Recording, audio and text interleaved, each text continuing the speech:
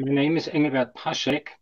I'm a mathematician and researcher and have worked as a consultant in the pharmaceutical industry for more than 15 years.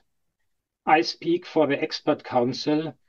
This is an international network of active and renowned scientists, experts, and journalists from the fields of medicine, natural and human sciences, and law. Most of its activities take place in German-speaking countries. The network is working together on solutions and therapies for the numerous consequences that have arisen as a result of the pandemic measures.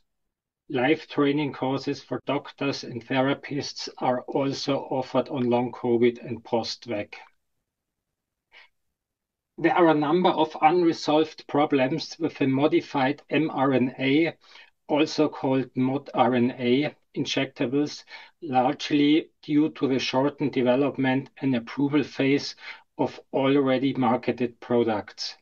Among other things, the inflammatory lipid nanoparticles used and the plasmid DNA contamination, already detected by several labs, pose a major problem and lead to unexpected and serious side effects.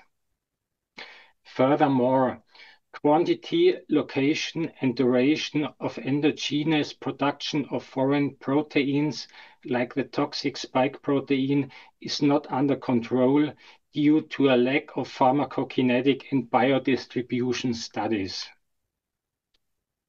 A long-known problem, which is also mentioned in the package inserts of approved modified mRNA injectables, is myocarditis, especially in male adolescents and young men. It leads to permanent damage in many cases and significantly increases the risk of heart failure. At the same time, there is an increase in autoimmune diseases and a significant decline in the birth rate in many countries that could have far-reaching social consequences. Package inserts state that impairment of male fertility after modified mRNA injections has not been investigated. According to package inserts, neither genotoxicity nor carcinogenicity studies were performed before approval, which leaves many unanswered questions.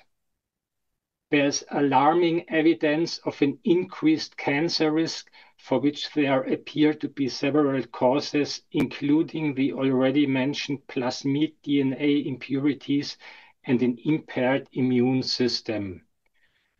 Pharmacoeconomic analyses were omitted by the authorities, and as a consequence, the risk-benefit ratio of modified mRNA injectables has not been sufficiently clarified in any way. Especially the long-term risk is still completely unclear due to the lack of long-term safety studies. In view of these serious and other manifold risks, we recommend an immediate halt to mRNA vaccinations. Thank you for your attention.